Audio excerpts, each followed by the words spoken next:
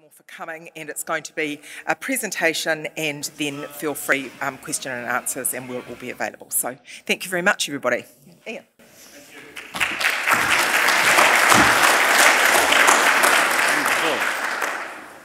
It's been a while since I've been in front of the lights like this.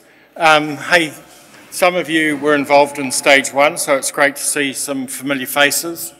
One of our consultants said to me the other day, this Project Maunga is the best project in New Zealand right now.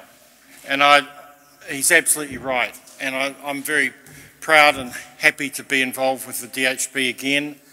And I'm looking forward to working with you and with Lee's Construction and RCP, Becca, local planners and engineers as well. So this is going to be a landmark project for New Zealand, not just for Taranaki. We're planning to build the first Green Star 5 hospital building in New Zealand, and also the renal project, which is quite a small 1,000 square metre building, is going to be a zero energy building. So we are setting some benchmarks in doing so. Now let me, so that's the base hospital campus. Is that a pointer, Sam? No. Okay, so the pale blue coloured building in the middle is the new East Wing. Directly behind that is the stage one building, which was built from 2010, 2011, 2013 it opened. At the back, towards the trees, is the energy centre. That and the renal building down below in the purple, those projects represent what we call the seismic risk management plan. When I started in 2016, I was aware that the New Plymouth District Council did some geotech on the land in New Plymouth, and the soil category changed from a C to a D.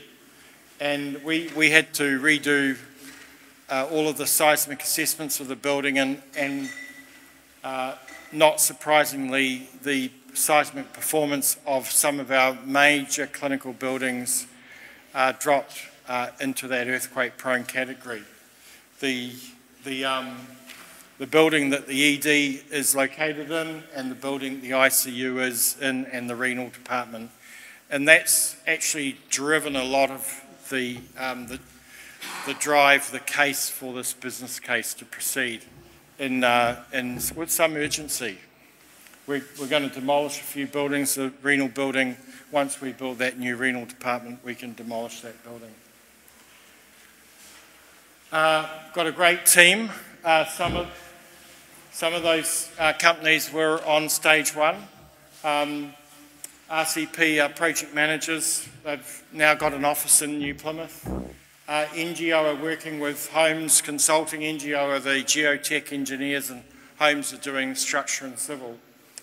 RLB, Ryder Levitt Bucknell, are our quantity surveyors.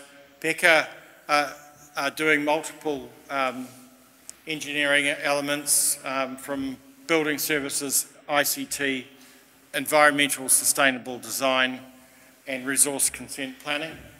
Warren and Marnie are our architects and health planners.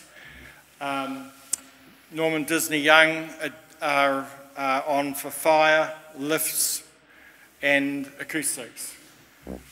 Last but not least, Lee's Construction have been appointed on an ECI basis, and that gives them the status as the preferred contractor for all of those projects, the new East Wing, the renal building, and the energy centre, and the demolition of 105.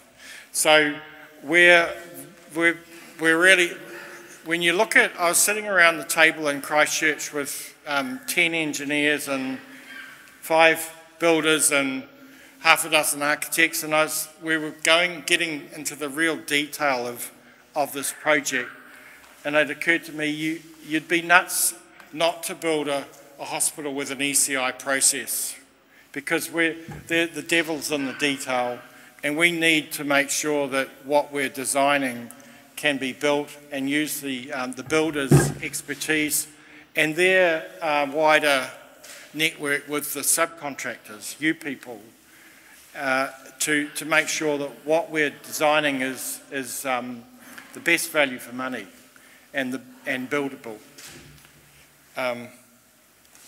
That's the team. I've got to point it towards Sam. This is the renal building. George Thomas, our CFO, must have had a premonition and bought some properties in David Street a year or so ago, and it turned out to be a perfect location for the new renal facility. The existing renal facility is at 10% building standard. We're building a modern, purpose-built, designed new renal facility. This is where you come for renal dialysis. It's in a bit of a valley. We've got two nice wings, a hemodialysis wing and a training wing. This is targeting the zero energy standard and primarily a timber structure. There's the floor plan. The upper rectangular is the dialysis wing, and the lower rectangle is the training and outpatient wing, with a central access off David Street. And the beauty of this project is that it's taking a service like that out of the hospital and putting it into the community, but still adjacent to the hospital. The Energy Centre is one of the things that we need to do is invest in the infrastructure of the hospital campus. We've got when we did the seismic assessment of the buildings, we also found that our infrastructure had some issues. And that's been well publicised nationally, and Taranaki was no different. We're lucky we've got this cab off the rank and we can get stuck into it. So we're building a new energy centre. Beckers have gone mad on this. It's got 3 generator halls and a 4th generator hall for the future. It's got a fantastic computer room, all IL4. And we're trying to decarbonise the campus. We're going for high efficiency electric heat pumps and getting onto that renewable energy. In addition, as a result of the COVID pandemic, we've reviewed our oxygen supply on the campus, and we're putting in 2 new oxygen tanks, which will more than double actually our current capacity on the campus in preparation for possibly another epidemic in the future.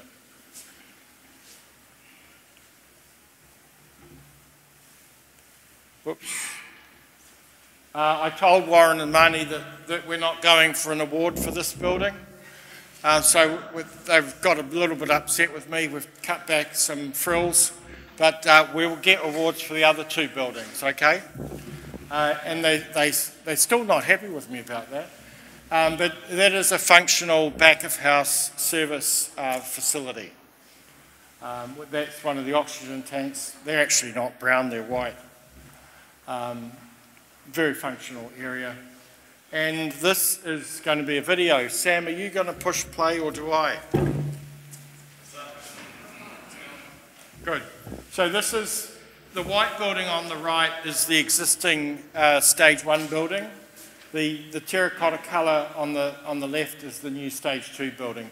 So where the mobility garden is, that's the junction between those 2 buildings. So we're flying over the stage 1 building, looking at the helipad on the roof of the new building.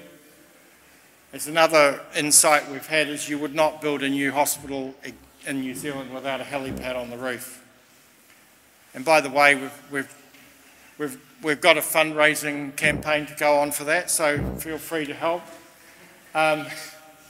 the campus, you can see the stage 2 building it's actually 21,000 square metres. The stage 1 building was 14,000 square metres. So it's a big building. It's got a big footprint on the ground floor with radiology and another big footprint for emergency department and acute assessment unit.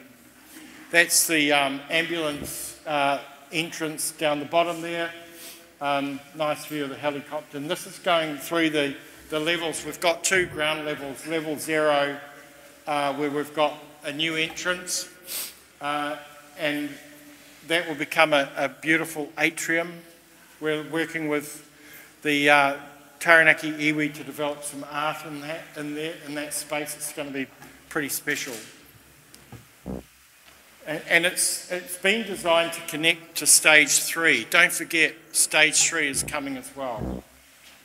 There's public facilities on that ground, on that base level, and our main radiology department, which is currently in the clinical services building. This is a viewing room for the deceased, the tupapaku, and a lot of plant room. And part of the Green Star philosophy is we're trying to encourage our staff to get out of their cars and bike to work. The next level is the emergency department. There's a lot going on here. There's a CT right next to ED, which is going to be fantastic for efficient patient care, acute assessment unit, and an operations centre. That's the walking wounded, we call them, and then the ambulance entry beside the triage area. Going up to level 2, I've got to talk really quick for this level because there's a lot on it. Primary birthing unit, 4 birthing rooms. Secondary birthing unit, 4 birthing rooms. Assessment unit, which is like a prenatal assessment. Postnatal and inpatient bedrooms, an antenatal clinic, and a neonatal unit. And that's all coming out of the existing maternity building into a beautiful brand new building. Level 3 is a new intensive care. That's a combination of coronary care and ICU. And there's a future ward in there. Level 4 is the ICU, sorry, the lab and the plant. There's the medical lab there.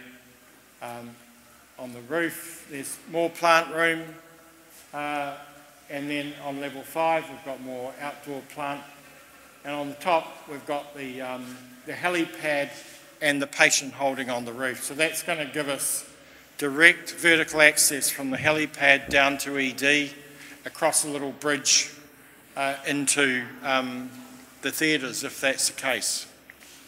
So this is really bringing all of the acute services at the base hospital into 2 buildings at an aisle 3. What have we got here? This is the structure. This is a base isolated building. As a result of the Canterbury earthquakes and the change in the geotech of the city, we made an early decision for this building to be a base isolated building with a steel structure above.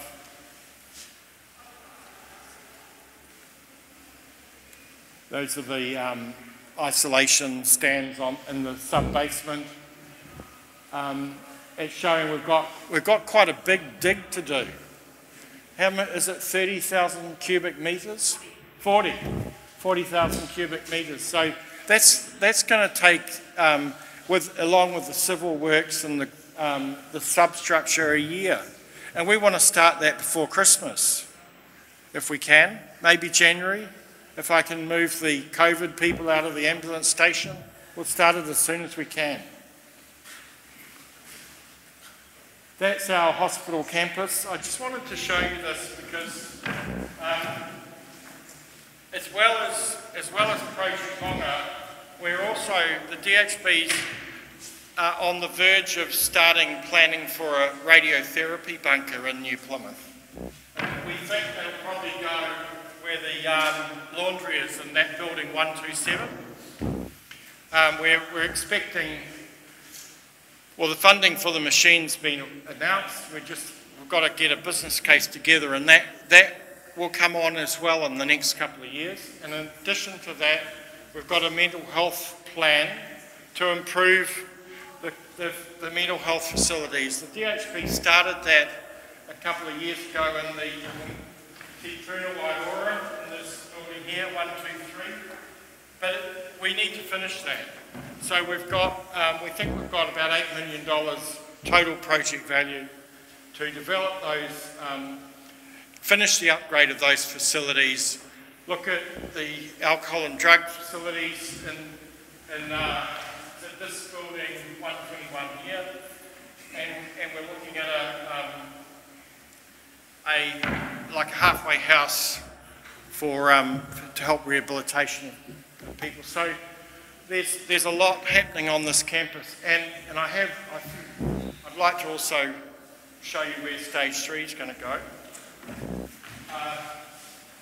104, which is the building where ED is today. Once the government's got over funding stage 2, I'd say with another 5 years after opening stage 2, we'll be starting stage 3. And stage 3 is bringing all of the outpatient services from that campus. That campus is nearly 1 kilometre long and 300 metres wide. And there's outpatients across the whole campus. It's very inefficient. And we can bring them all together in one building, including paediatrics, surgical, orthopaedics, ophthalmology, the whole lot into one clinic. And that will finish the redevelopment of the base hospital campus. I'd love to be part of that. Is that it? That's it. So I hope that's given you a quick idea of what's in the scope.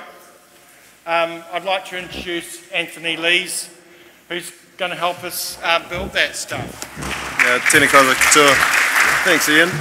And can I just start by saying something that might seem really, really obvious and maybe a little bit silly, but we're extraordinarily excited to be part of this project. As Ian said at the start, this is one of, if not the best vertical construction project in New Zealand at the moment, and we realised that from an early stage. One, the aspiration of the project, the sustainability features, the fabulous asset that it's going to be for Taranaki, but also the way in which the Taranaki District Health Board have gone about setting up this project really for success and putting a platform of partnership together for the way in which all of the parties are going to work, and we're extraordinarily excited to be part of that, and we're extraordinarily excited about extending that partnership approach through into the supply chain and those that we'll be engaging to work with us on it. So what I thought I'd do is just take up a couple of minutes. You're probably all saying, who's Lees Construction? So I'll give you a little bit of an overview of who we are, where we've come from, what we do, and the way in which we work. And I'll try to be quick because I know I'm between you and a drink. So I set up Lees Construction in 1992. So we've been trading for almost 30 years now, and we've cautiously grown over that 30 years to be what we believe is one of the leading New Zealand-owned commercial construction providers.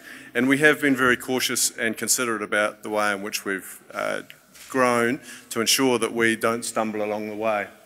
We've got a really proud track record of delivering large and complex projects for the New Zealand government. We primarily work for the government. We do a bit of large corporate work, which you'll see on a couple of slides, but I think at the moment New Zealand government and Crown institutions make up almost 80% of our workload up and down the country. We're a compassionate, real builder.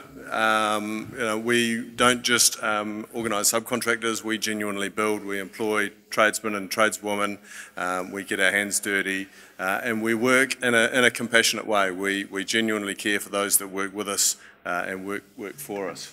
But one of the really key things about us is that we're really selective of what we do, and to my earlier comments, I wouldn't be quite so bold as to say we sort of choose who we work for. We get chosen, but we don't do an enormous amount of work. We are very selective of the projects that we go for, and our aspiration is to be doing a smaller number of larger projects, and those being throughout New Zealand.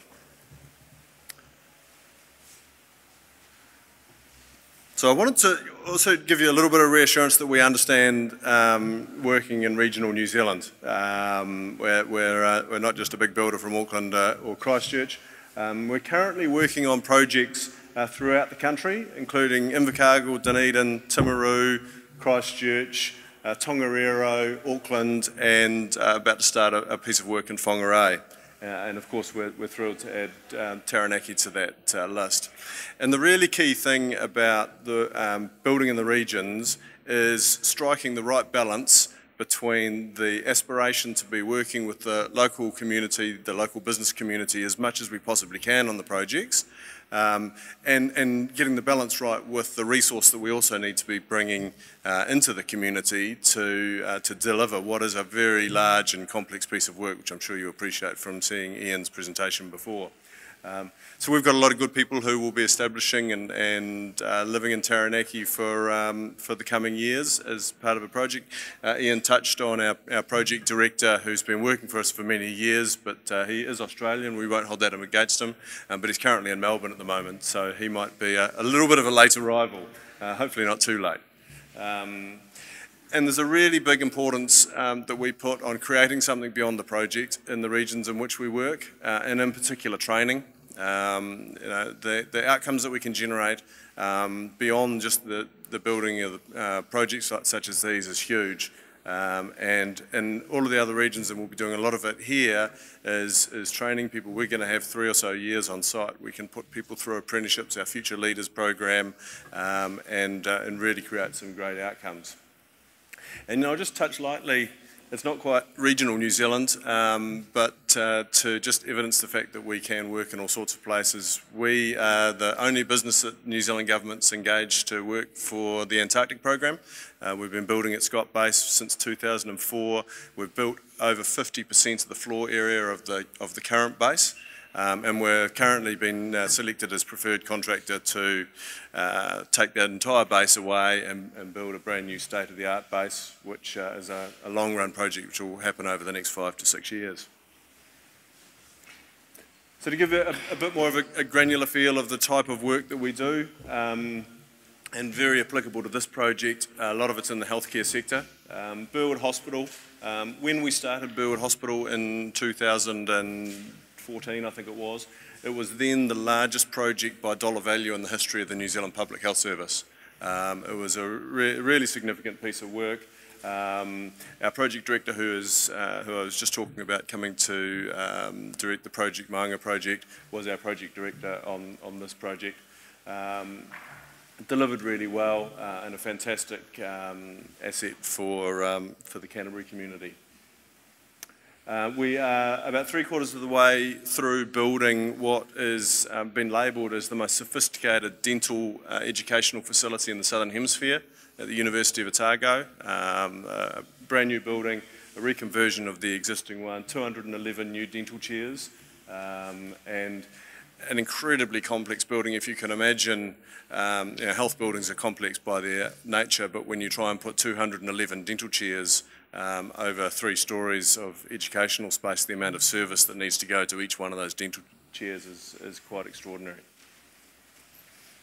We've recently handed over Mount Eden Prison New Building C, and this was a pretty tough challenge. Building a multi-storey prison in a CBD environment during the sort of busiest building boom Auckland's ever seen, inside the wire at Mount Eden, and our team did an extraordinary job of delivering this project in a really challenging environment. And 2 more I'm just going to show you out of our broader portfolio.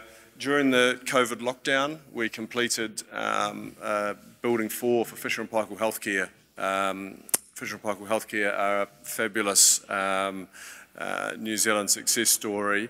They're also become a really important company on a global scale with COVID, with the manufacture of respiratory surgical equipment and the likes that they provide.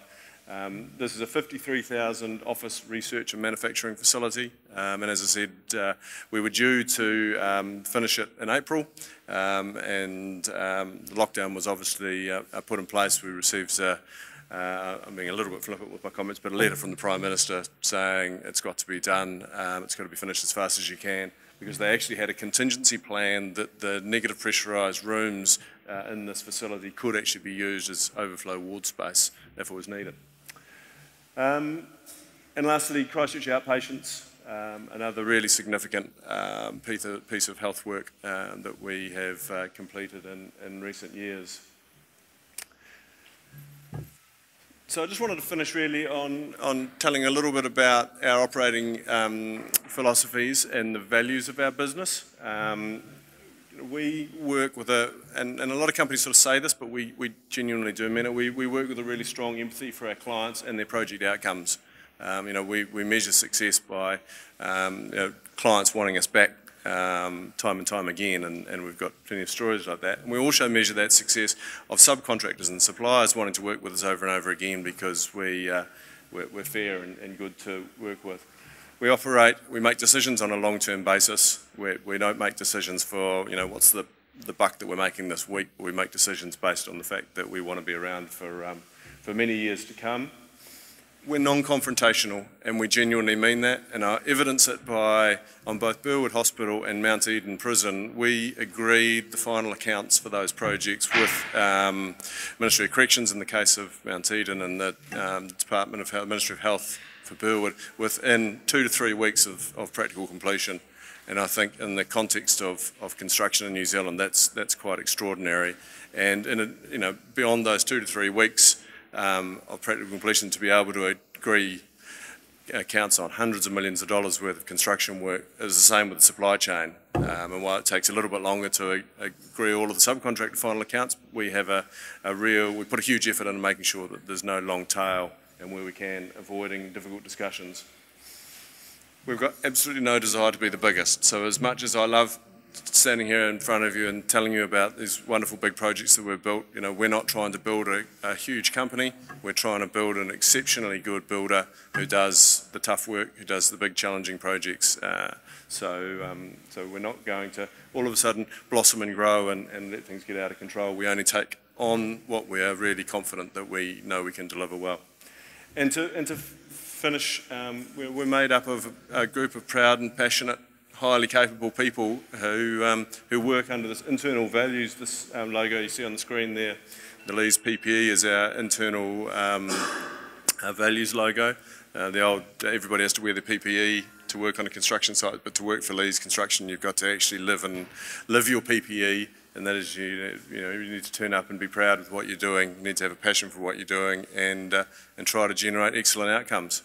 So that's who we are. That's how we work, and a little bit of what we've done. As I said at the start, we're enormously excited to be working with Ian and RCP and the rest of the team for the District Health Board up here and delivering what I'm sure is going to be an exceptional project. Thanks, everyone.